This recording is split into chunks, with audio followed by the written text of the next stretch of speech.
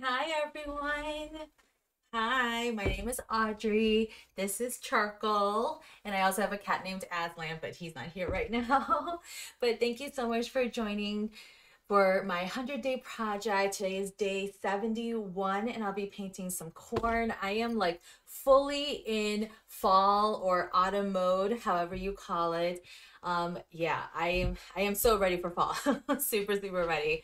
Um, I do want to take a moment and just kind of remember today though, because it is September 11th. And, I don't know if you were, even born before, at that time, or even remember, or maybe you do have some memories of it. So if we can just take just like, you know, a moment, like while we're doing our breathing exercise, just to take a moment of silence. Um, yeah, I mean, I personally don't have, like I personally didn't lose anybody, but I know that my mom was actually supposed to fly into New York that day, that morning. And so I distinctly remember, yeah, just the news of her having to be rerouted. And then, like, it was definitely scary because yeah, nobody knew like what was going on. And like I was just in high school, so now you know how old I am. But yeah, I was just in high school, and I had to go home to an empty house because my mom, was flying in. My dad was already out of the country, and then the our family friends who were taking care of us had to leave and drive down to Atlanta to pick up my mom. And so my brother and I were home alone for a while, and it was definitely scary times. I mean, that's just my personal experience, and I don't know, what your personal experiences were. But yeah, as we do our breathing exercise in just a moment, if we can, have a moment of silence during that time to just remember those who have fallen, remember those who have who were the first responders, um, and yeah, and just those who have lost their lives. So we can just do that for a second.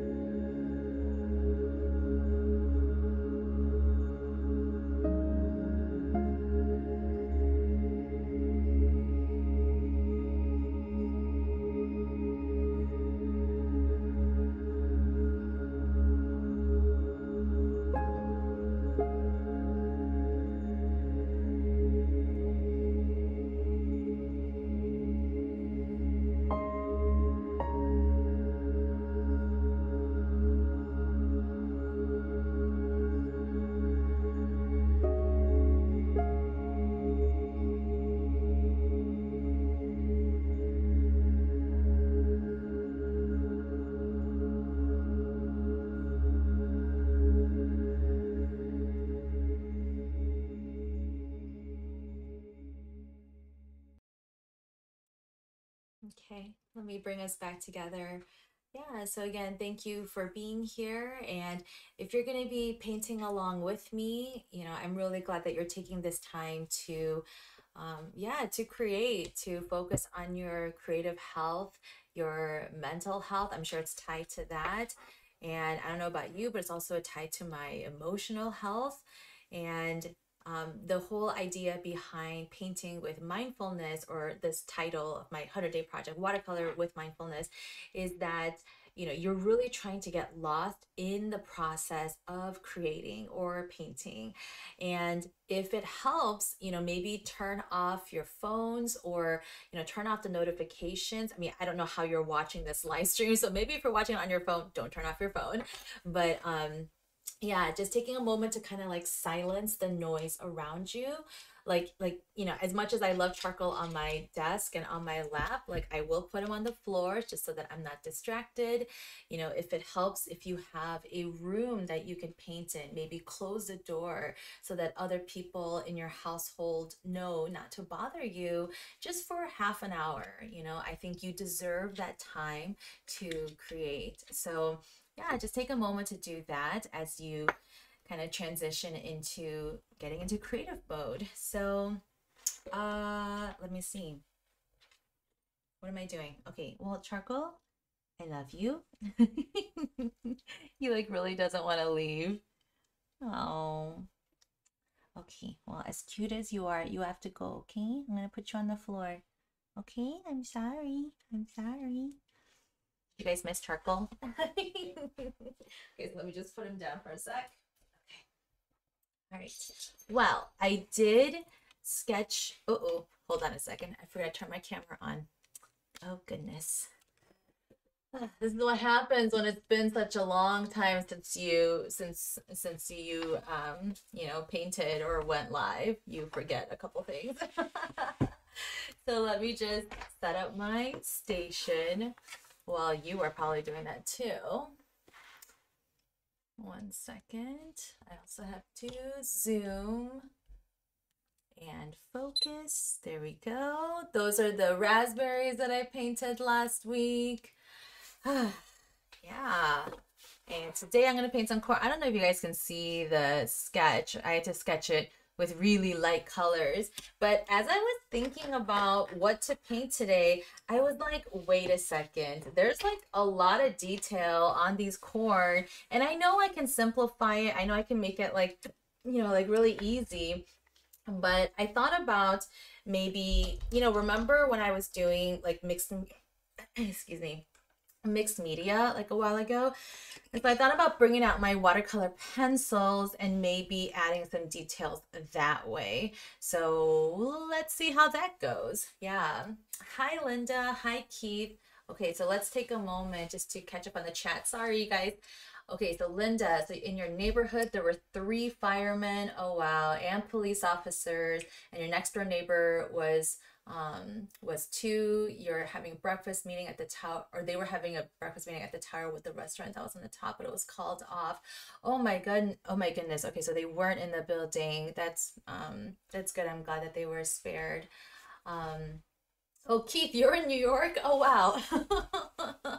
Wow, you guys are both on the East Coast. Yeah, I've actually never lived in New York, but I visited the city like once, I think maybe twice, at least once. I remember in college we did.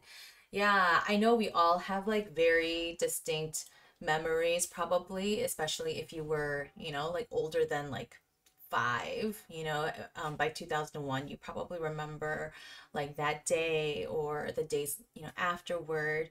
And yeah, so I just wanted to take a moment just to remember that because I think as years go by, sometimes we forget some of the things that like shape us, you know, and in this case, it was an event that shaped our history, you know. And I think it changes, and I don't want to get into the politics of it all, okay? So that's not what this platform is for.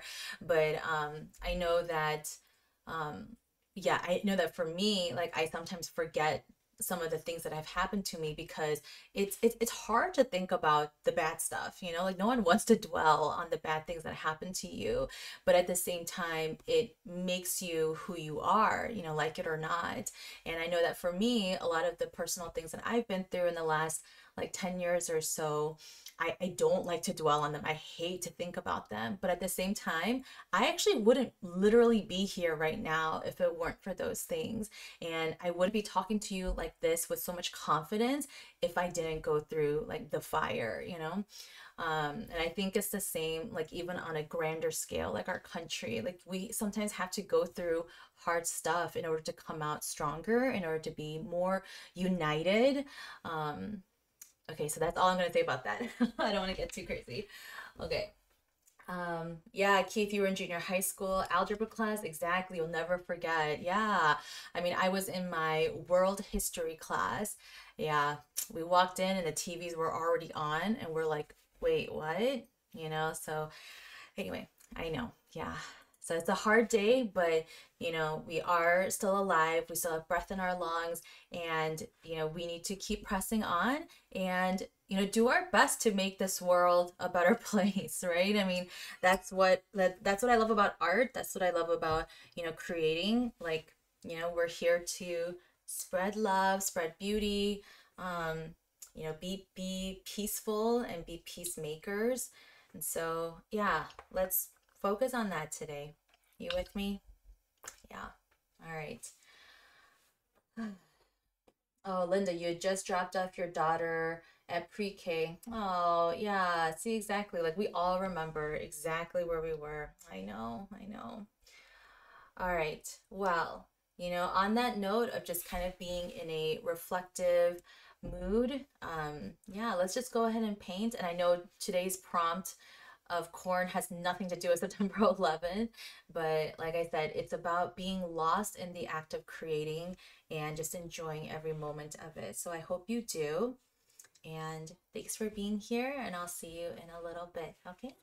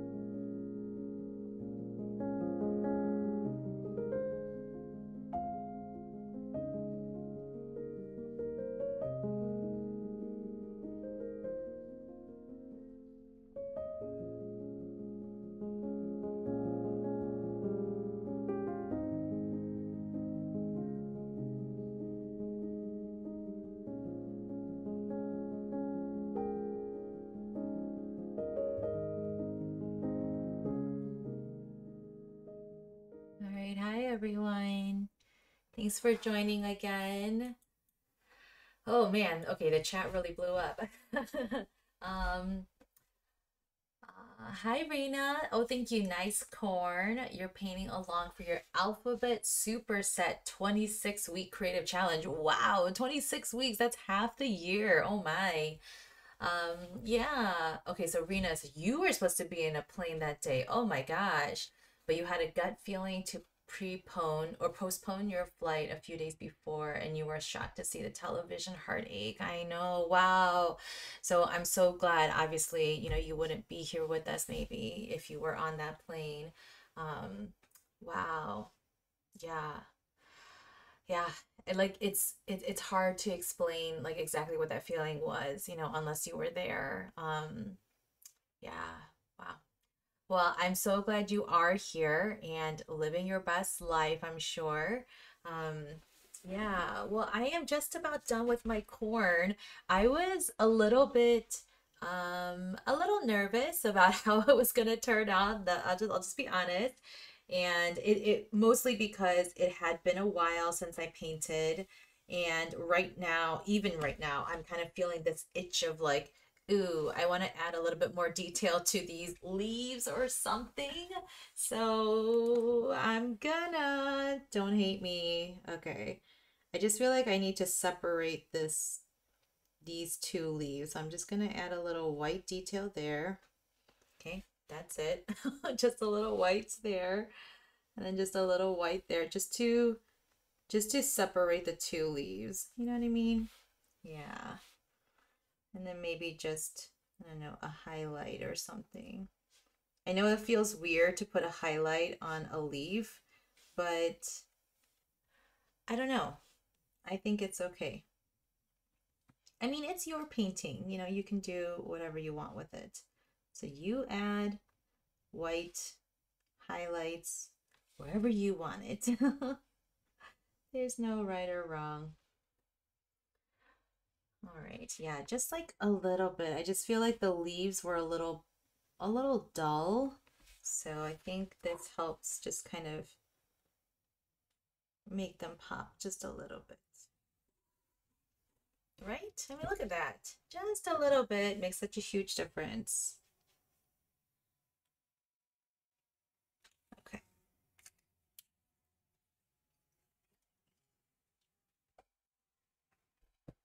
All right. Okay. Oh, Rena, your 26 weeks is a double 100-day project. Oh, okay. So it's an art once a week commitment. Okay, it doesn't sound too crazy. That's pretty doable. That's not bad. So, okay. Yeah, I was a little nervous because it had been a while since I painted, and then plus I was using watercolor pencils to add details, and I, sharpened them as best as I could, and I was adding these details, and then maybe because the the corn themselves were just one even flat wash, like I don't know, that's the watercolorist in me, right? The watercolorist in me is like, wait, I need some dimension. And then so I started adding like a darker shadowy area here, but then it still looked a little off, so then I don't know if you guys caught me, but I was using my wet brush and picking up the color directly from the pencil. So as long as you're using watercolor pencils, you can do that. So that's so cool. So let me show you. So you just have a wet brush, like a semi-wet brush, and then just take that wet brush and, go over the colored part of the pencil, and then wow, like look at that color transfer, right? I love watercolor pencils that way, and it's one of the most unique ways to use this. I didn't have enough water on that one, but yeah. And then this color, it's a great way to like swatch it.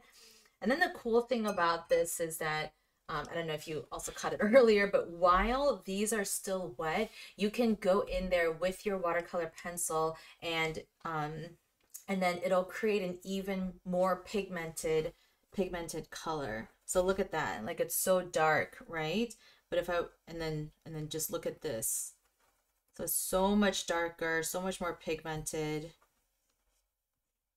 Like it's very creamy. Like when you draw into water,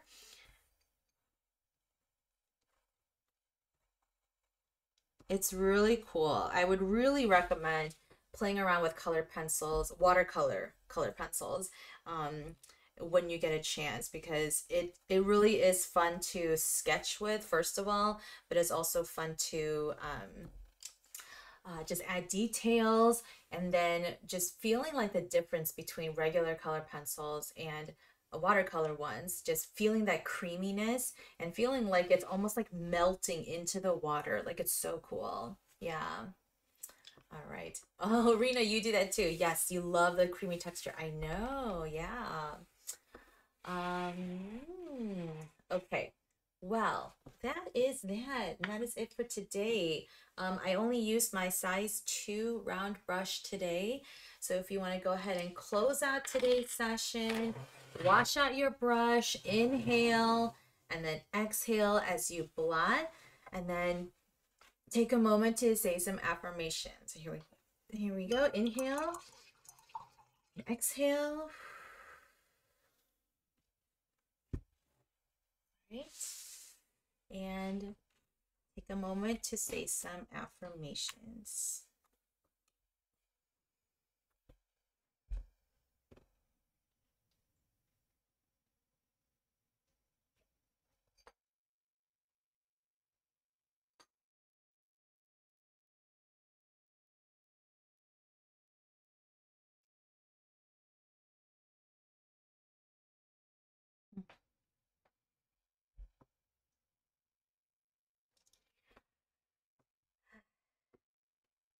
Well, that wraps up day 71 of my watercolor mindfulness project. Wow. Like this sketchbook is literally just all fruits and vegetables. Ah! And the good part is the rest of the month, I was able to find more fruits and vegetables to paint. So I'm going to keep this theme going. Although I'll admit, going into October, I don't know if I'll have any more prompts. Like I really dug as deep as I could to find new ones to paint. Like not just new ones just for the sake of new ones, but new ones that have like interesting color or interesting texture or shape or something, you know? Because there are a lot of fruits and vegetables that kind of look the same, you know? And I didn't want to do something that was like too plain or something like that. Like, no offense, but yeah. So I'm thinking of like, great, what do I do for October, November, and December? Because I'm pretty sure my prompts are going to run through the end of the year. So let me know in the comments or in the chat what you think I should paint. I was thinking of like herbs. I was thinking about flowers, but I was like, I want to keep painting with gouache, so I want to keep the shapes kind of like simple. So I thought about not gouache, herbs, or if I were gonna do florals, I was gonna try to like put it in a pattern, you know, so just like I did with the fruits, but then put flowers in a pattern, but really simplify them, like really, really simplify the floral shapes. So yeah, my brain's kind of like spinning about what to do, but we'll see. Yeah. One more note before you go. So my shop is opening so soon. It's opening in 8 days. 8 days. So, if you want to like learn more about it, you know, just let me know in the comment or let me know in the chat and I'll send you a link to sign up, because tomorrow you will be able to preview my entire shop. Yes, you'll be able to preview it. So you can't purchase just yet, but you can preview it. You can add items to your wish list. And yeah, it's going to be so good. I have like over like 150 products on there, and a lot of them feature the paintings that you've seen here. And I've even created a little desktop calendar. Like, look how cute this is. I am just in love. And so I already peeled off the first page, but basically all the pages are going to be glued together so you don't lose any of them. And then you'll be able to, when the month is over, just kind of like peel it off. Again, like I said, I already peeled this one off, but you know, these are all attached. And so you can just peel one off at a time. You can slide it onto this little wooden base, and then decorate your office or your home. Give this to a teacher friend, or a girl boss, or I guess guy boss. Do we call them that too? um, this will make a great gift for 2024. So if you're thinking about the holidays already or birthdays, yeah, think about it. Anyway, thank you so much. All right. Oh, thanks, Rena. You want a link to your wish list? Okay, I will definitely make sure that you get one. So thank you again so much, you guys. And this week I'll be live a lot. I'll be live Wednesday, Thursday, and Friday, I want to say. Let me just double check. Yep, Wednesday, Thursday, Friday. So I will see you then. Enjoy the rest of your night. Don't let the blues get to you. Allow yourself to feel sadness, but also to feel happiness and contentment too. So thank you. Have a good night. Bye.